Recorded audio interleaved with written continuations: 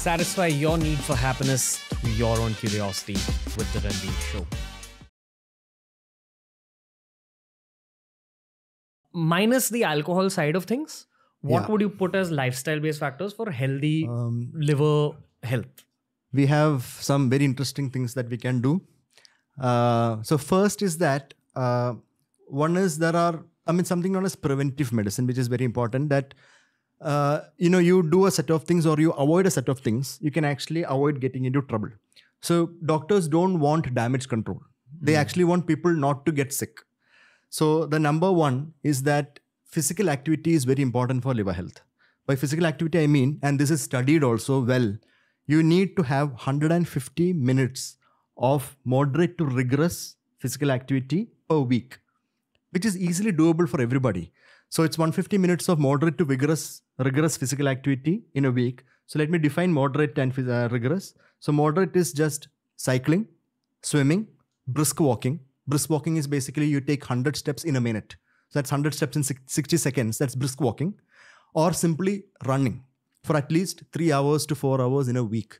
So that is good moderate physical activity. Rigorous is what you do inside a gym under a trained protocol where there is structure.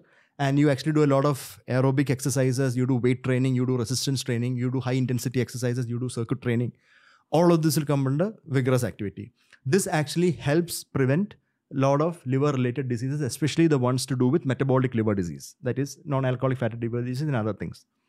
Second is, like I spoke before, black coffee is a very good intervention that you can include in your diet. 3 cups, which is about 150 ml each every day. Perhaps decaf. And decaf. So if somebody cannot take caffeine, does not tolerate caffeine, you can go for decaf because caffeine is not the good part of coffee. It's something known as polyphenol. And coffee is another intervention that you can do. Third is sleep, which is very important because poor quality sleep, non-restorative sleep, lack of sleep, these all promote poor liver health in the form of fatty liver disease. So sleep, try to get at least 7 hours minimum every day. And the fourth is that identify yourself as having some risk factor for liver disease. For example, if you have immediate family members with liver disease, and if they've had metabolic disease like diabetes or obesity or heart disease or stroke or high cholesterol, high blood pressure, anything. So you are directly at risk of developing liver disease. So please check yourself in the sense that you go to a doctor, get a physical health checkup and also a checkup for the liver. So liver checkup can include liver function test as part of the blood work. And in the liver function test, if they find some abnormality, plus you have some additional diseases that are putting you at risk for the liver disease, then they will ask you to do advanced liver testing, which may or may not include special types of imaging.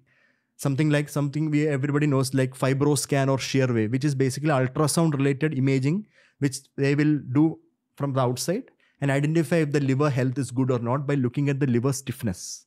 How expensive is it? It's anywhere from free, because there are a lot of companies and camps that do it for free, to 3,000 rupees. Okay.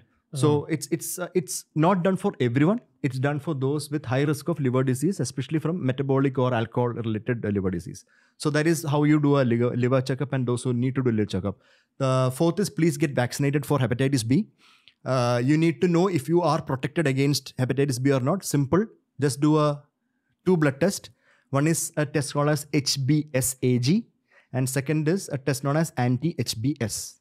If HBsAg is not reactive, negative, and anti-HBs is not reactive or negative, that means that you need to get vaccinated because you don't have the infection, you don't have the protection also. If HBsAg is positive, that means you have the infection. In that sense, anti-HBs will be negative. Anti-HBs is basically antibodies or protection against hepatitis B. But if you are protected, then your HBsAg will be negative and anti-HBs, antibodies to hepatitis B, will be positive. So that positivity also matters. So if your antibody titers, that levels of antibody against hepatitis B in your body is more than 10 but less than 100, then you have to take a booster only of the hepatitis B vaccine. But if it is more than 100, you are well protected. You don't need to take any vaccine at all.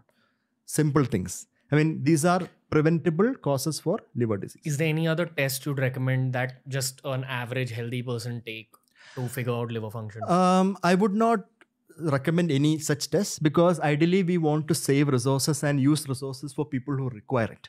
So stressing the health system doesn't make sense for me. But if there are risk factors, definitely. And also I would like to say that liver function test does not actually mean it shows a healthy liver.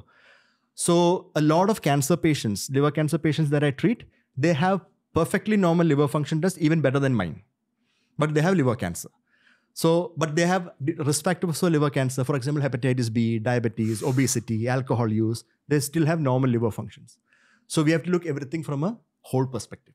If you enjoyed today's clip, make sure you check out these curated playlists that we've made especially for you related to the subject that was spoken about in this clip.